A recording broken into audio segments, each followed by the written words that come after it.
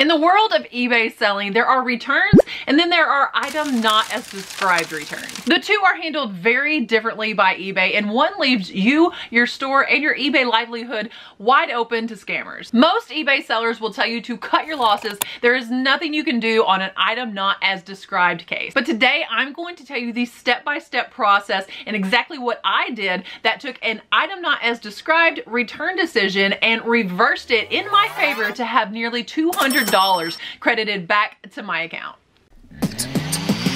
Alrighty.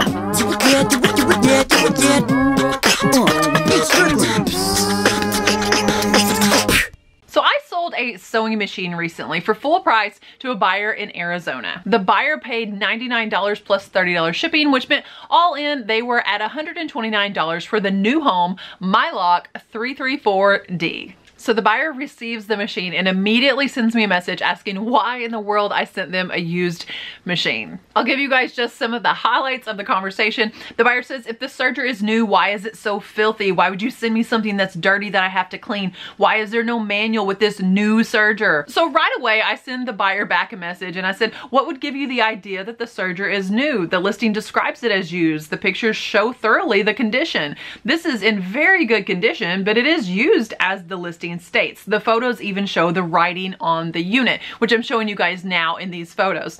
New, this unit would be over $500. Like, it's clear if you're buying this for $99, it's not a brand new Mylock. I sent another message right away. Hey, I've attached photos of the listing describing this unit as used. And you guys can see I have described it in the listing as used, in the item description as used. Like, everything says that this is a used unit. And these photos again show masking tape where the previous owner had noted things on the machine. Like, there's actual writing on this machine.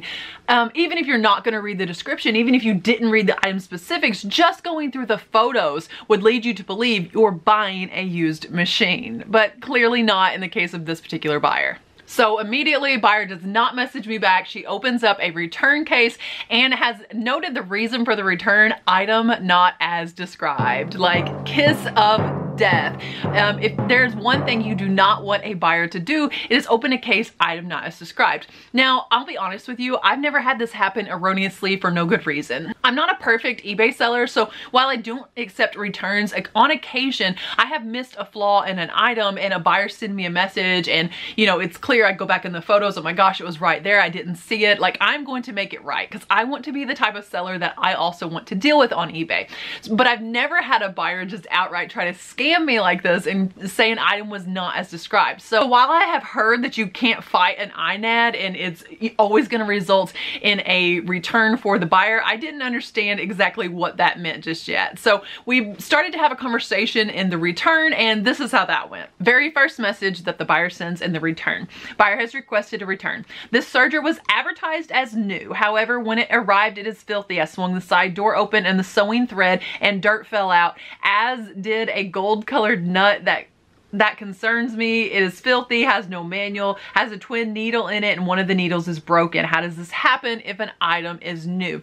So clearly her biggest complaint is that this is a used machine when I advertised it as new, and she goes on to say that it's filthy. But again, I'm showing you guys the photos of the listing and there was nothing filthy about this machine. I actually spent $20 and really paid up for this machine. So I messaged back, the serger is clearly listed as used. The photos are plentiful and detail the condition, including writing on the unit. The word new in the title refers to the model of this unit. It is called the New Home Mylock 334D. I described this unit as used. It is used. Everything in this listing details the unit as used. I do not accept returns, and that is also detailed in my listings. I could look for a manual to send you if that would help. So a few things to note here. The returns and messages with the buyer is no place to get argumentative. It is no place for anything other than facts. Do not state your opinion here. Do not try to talk down to or degrade the buyer. The fact that a buyer wants to be, you know, wants to try to scam you should not cause you to lower your level of professionalism, of customer service. Like, if your level, what you expect of yourself is up here, do not let a difficult buyer drag you down here, okay? So here is where the buyer really starts to A, grasp at straws, and B, starts to disregard the advice I just gave you guys, and that is to stick, you know, keep things strictly professional. So she messages me back, I understand you don't accept returns, and now I know why. I will give you, she is admitting here, I will give you that the ad states used. I can see that now. So she's admitting that it says it's used, and she's also admitting she didn't see that before. However, your ad said nothing about nut falling out or whatever white plastic piece is broken and came from inside the machine. I would never have purchased it had you been honest and listed it as needing work repairs. There is no way for me to know where the nut came from and what the plastic piece is that needs to be replaced. And I would never have shipped anything so filthy. Again, showing you guys how clean this is, okay? I believe it's covered by eBay's return policy. I have spoken with them, so they are aware of how you conduct yourself and the deceptive advertising you use. At this point, it's clear. I don't know. This lady's name is probably Regina, judging by her username, but it's clear that she's a Karen, right? So she has spoken to the manager. She has made them aware that I am deceptive. And so she continues on. And now that we've established that the machine was clearly advertised as used, and she admits, okay, I just didn't see that, she grabs onto another straw to try to get a return. And she says, I just compared the serger I received to the photos you posted. The machine I have is not bright white like the one in your photos. Again, deceptive. Okay, so I messaged her back and I said the machine pictured, which is the machine you received, has a serial number on the back of it. Attached photos for your comparison. This is the exact machine in the listing. So another little tip there, piece of advice, if you're selling any type of like expensive electronic or anything that has a serial number or any type of identifying characteristic, take a picture, put it in the listing. You know, that way she couldn't argue that I didn't send her the exact machine in the pictures, but she tried. She tried. When used didn't work versus new, she went for this isn't the same machine. That is the last message that I received from the buyer. While this return is still open, the buyer now has the opportunity to step in and ask eBay to help and actually open a case, which she does immediately.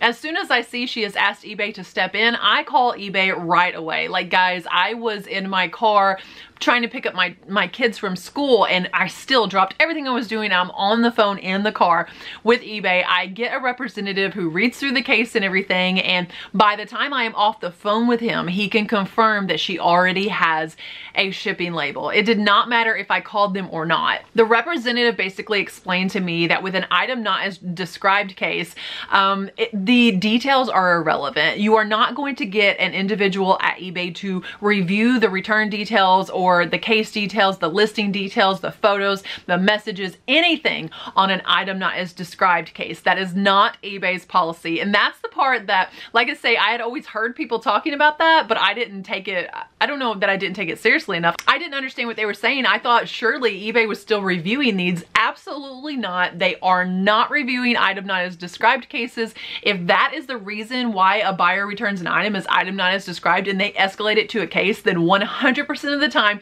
eBay is going to say, here, take your money. It is their policy as part of their buyer protection program. Basically, a bot at eBay is going to flag it item not as described, and as soon as the return is escalated to a case, the buyer automatically gets issued a return label. Like, no one at eBay is independently verifying any of the details of this case. Ever. I felt like you guys had to have a little bit of a backstory on this to fully appreciate and understand the step-by-step process and exactly what happened. And here's where you need to start taking notes, okay? So number one, I did not accept the return. A lot of eBay sellers will say if the item is item not as described, you may as well go ahead and accept it because it's going to be a fault to your account if you don't, and they are 100% always going to get a return.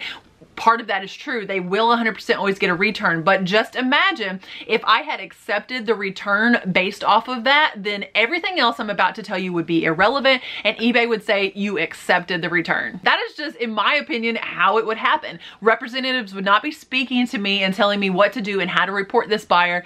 They would say you accepted the return. Like, you seem to have no problem with it. I had a huge problem with it. So step number one would be not to accept the return, even if it comes in as a return return request for item not as described, do not accept the return. Now I will tell you, if it turns out against your favor, then yes, it's going to be a strike on your account. So choose the lesser of two evils. And for me, and for this, you know, larger than normal sale, it was absolutely worth taking the risk here. I did not accept the return. So I guess that would be step one in my process of what I did to get my money back. The eBay representative that I spoke to as soon as I got on the phone, and she had escalated it to a case, gave me what I feel like is the most important piece of information here.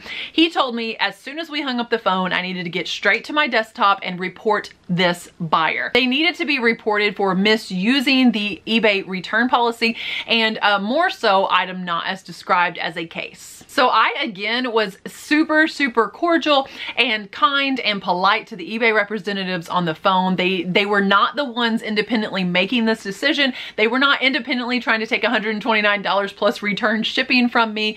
They are there to help you, and I'm telling you that had I not been nice to this guy, he had no reason to tell me that as soon as I got off the phone, I had to go file a complaint and a report against this buyer. So while I was on the phone with him, I asked him, I said, you know, we just ordered an outdoor sectional off of eBay for our patio area. You're telling me that if I just decided I didn't want this anymore, even though they don't accept returns, I could say item not as described, cite any erroneous reason in the world, and I'm going to get my money back. And he said, essentially, yes. If you're reported, then after like 3 times of doing this, you're banned from eBay. So it is imperative that you go report her. It is also imperative for your case and any further seller protection we have that you report her. So guys, that is one of the most important steps, is to go report the buyer. I would also suggest you calling eBay like I did, because later on in the case, they already had report of me calling in about this particular case, about this buyer. So there was already like a record of this being a problem in a situation. So the super kind and helpful eBay rep that I had said then I needed to wait, and first of all, wait and see if the buyer would even actually send in the return, because, you know, like probably 7 times out of 10, they don't even mail the item in. But it was clear to me that she was ready to fight about this, so that she was probably going to mail it in, and she did. The representative told me that when I got it in, I needed to call eBay again. So I waited for the return, and sure enough, it showed up. And guys, when it showed up, this 30-pound sewing machine had a USPS label on it. More than a cubic foot and 30 pounds. I don't even want to know what the price of this label that was clearly going to be charged to me was going to be. That is how it was returned to be. And apparently, in speaking with eBay representatives after this, you can actually decide if you send out your label. I was never given a choice, but they told me that it's in your settings that you can choose on a return if the buyer has to wait for your label. And I guess that still holds up an item not as described returns. I'm not really sure. I just can't imagine, again, how much that was going to be charged to me. And had I not fought this, that would have been additional money on top of my $129, which brings us close to $200 surely. So when the machine arrived, I recorded me opening it just in case that would help me, which the eBay representative never needed to see that. It was actually not helpful at all, but hey, I have it for this video and for you guys. So when I got it in, I opened it immediately, and I can't believe that this person had this machine for only a few days in their house. This mattress pad that I use to ship very fragile items absolutely reeked of nicotine, tobacco, like cigarette odor. It was terrible, and the machine smelled the same way. It was literally in her home for a few days, you guys, and like, I don't know. Anyway, there was no care whatsoever in repackaging this item. She just kind of threw the padding in there, and then the cardboard blocks that I had in there to fill the void, she just kind of threw those in on top also. And while we're speaking about throwing things in, I feel like some of this, she may have just emptied her dustpan into here. Again, showing you guys the super clean listing photos versus what I received. Like, it's night and day difference. To add a little insult to injury, she included a baggie full of trash, as well as a nut. And you guys will see here in a second where that nut actually came from, where I believe that it came from anyway. But yeah, the machine is in terrible condition. So I set it down. The doors and drawers are like not functioning properly. You can't even open this front drawer. And again, there's just like all kinds of random trash and such a terrible odor that if this machine was not broken, I still would not be able to actually resell it. So this particular serger holds 4 spools of thread, and this last one is totally broken off. That is where the nut came from on the bottom, but I cannot get it to actually refasten properly. So somehow she's just completely broken that. And in the original return photo she sent, that was still intact. So I'm thinking at a certain point, and this is just my assumption, perhaps she was worried she might get her return and decided to break a simple part of the machine. But nonetheless, this machine is now broken, is very, very smelly, and I cannot resell it. To tell you guys that I was a little bit upset about this would be an understatement, but business is business. Like, if you had a brick and mortar, you're gonna have to deal with some people coming in and actually like getting a 5-finger discount on your items live and in person. Sometimes you're gonna get those items back, and sometimes thieves will steal, you know what I mean? So online marketplaces are no different. We just have like high-tech thieves where, you know, instead of just putting things in their pocket, they have to go to a bit greater lengths. And the point of videos like this is to circumvent that as much as possible and tell you guys what I know to try to get your money back. Even if I'm not getting my money back from the buyer in this case, eBay ended up giving me my money back. So after I see that this machine is trash, there's no way that I'm selling this. It smells so bad, I'm probably not even selling it for parts. I call eBay as the original rep told me to. And guys, I was a little bit surprised with this eBay rep actually tried to somewhat defend the buyer. So I was really firm with him in presenting the facts, but also remember to be respectful, because again, the person that you're talking to on the phone, like, it's so totally unfair to unload any of your negative energy or your anger on them. I'm angry with the buyer. I'm not angry with like Joe at eBay. He didn't do this. Joe at eBay also did not put eBay's policy into place that automatically accepts INAD requests. Like, Joe is here to help me if I will allow him to. And speaking to people with anything but respect is not the way to get them to help you. So I was firm with him, and you know, when he wanted to kind of like defend the buyer, but again, like, speak to people respectfully, because they hold the next key that you need. He could either shut this whole thing down because I decided to call and be rude and hateful to him, or he could escalate this further and make sure that I have my seller protections in place as well. So like, this is business. Just be a nice person. Treat your business like your business. Number 5, and if they do not offer this, then ask for it. The eBay rep that I was talking to told me that he would send me an affidavit.